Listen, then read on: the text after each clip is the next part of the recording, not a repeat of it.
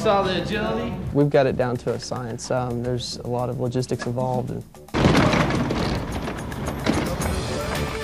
I like road games. We're the behind-the-scenes guys.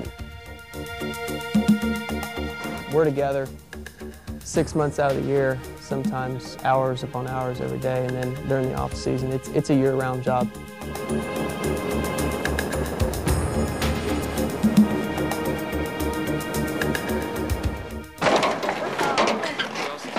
With this group of guys that I have working for me, we can usually get everything set up an hour and a half, 2 hours.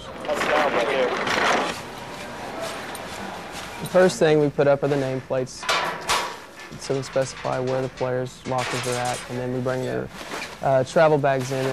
It has the shoulder pads, pant pads, some extra shoes. This stuff can just go over there. No, we'll put it right, set them right outside. Wes will tell you. All of it, we have probably about 30 trunks that we pack, and you know where everything's at. Hey, Clark, will you give me a hand? Yeah. Thanks, Clark. How do you want to do this? Have them all hanging up, like bags on left, pants on right, and helmet in the middle.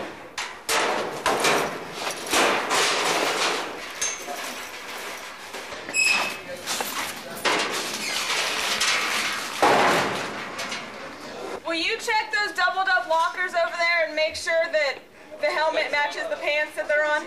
Jerseys are in a trunk, pants are in a trunk, and just get all that set up in the locker, their helmets. Put all the black ones out. I've got a tremendous staff of student managers, and my assistant, Carla Niffen. They do a tremendous job, and they keep me in line. We keep each other in line, work as a team, and we do a pretty good job. I mean, we have all the wardrobe trunks for the coaches, and set everything up in their lockers, their polos, slacks, shoes, and then we have every jacket possible for them to wear on game day, keep our coaches taken care of. You